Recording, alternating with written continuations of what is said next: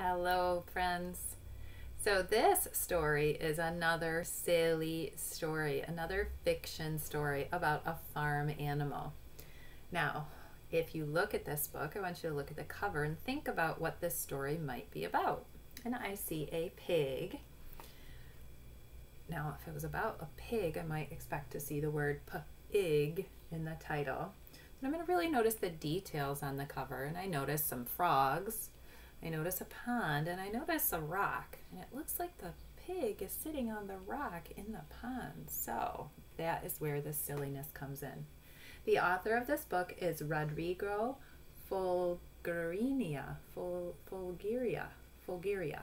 the illustrator is Polly Bernatine, and the title is Ribbit, and there's an excitement mark at the end, so you can say that with me. Ribbit. Now think about why the title might be Ribbit. Ribbit.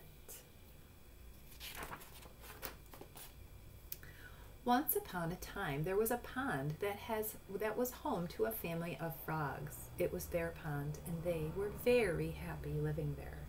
But one morning, they discovered a surprise visitor. It was a pig. A little pink pig sitting on a rock. He doesn't look like he's bothering anybody, but they're very surprised. Look at them.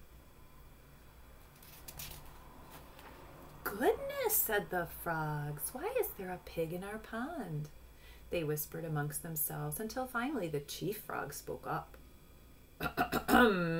Good morning. What can we do for you? And to their amazement, the pig answered. Ribbit. What did he say? Cried the frogs. This pig is confused. Does he think he's a frog? Is he making fun of us? But again, all the little pig said was, Ribbit.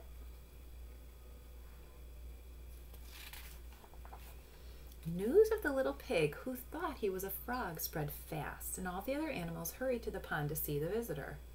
This new relative of yours is a little pink, said the raccoon.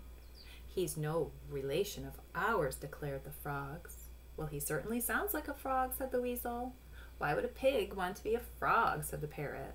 And what's wrong with being a frog, may we ask, exclaimed the frogs.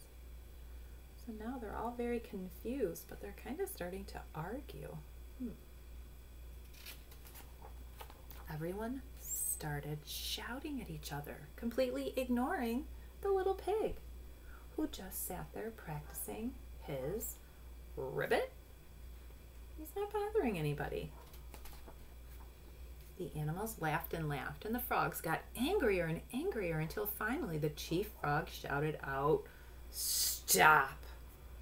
We're not getting anywhere by fighting. We must go and find the wise old beetle. He'll know what to do. They're going to go look for some advice on how to solve this problem that they have. The wise old beetle, gasped all the animals, but he hates to be disturbed. I know, said the chief frog, but this is very serious. That's true, the animals agreed, and off they went.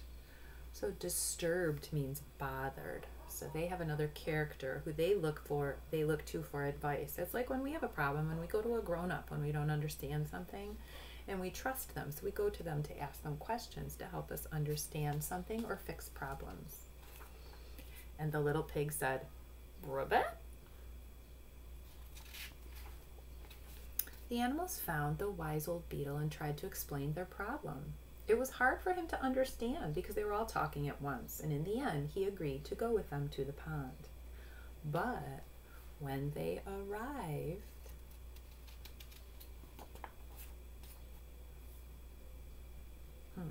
what do you see?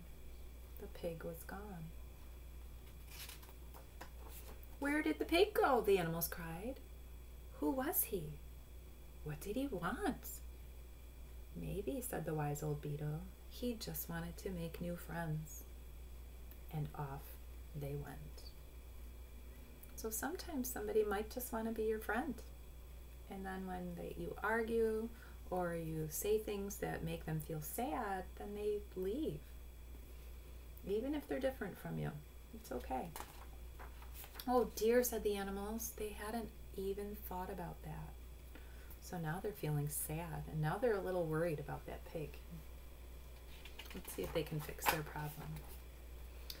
And sure enough, sitting on a branch high up in a tree nearby was a little pig. And now this little pig is saying, tweet. So now he just wants to go and hang out with the birds. Be like a bird for a little bit. So it is okay to have friends that are not just like you. And he was surrounded by many new friends. So the duck and the weasel and the frogs and the raccoon, the birds and all these frogs and the turtle, and they're all saying tweet, tweet, tweet, tweet, tweet, tweet, tweet, tweet, tweet. So it is okay to think about making some friends that aren't like you. And we should never, ever, ever make people feel sad for wanting to be a little bit different. So he was not like a lot of other pigs, but he didn't do anything to hurt the frogs. He didn't do anything to hurt any of the other animals. They just never asked him or didn't give him time to explain that he just wanted to make some new friends. So I thought this was a great, great story, so we can always think about that too. I hope you liked it too.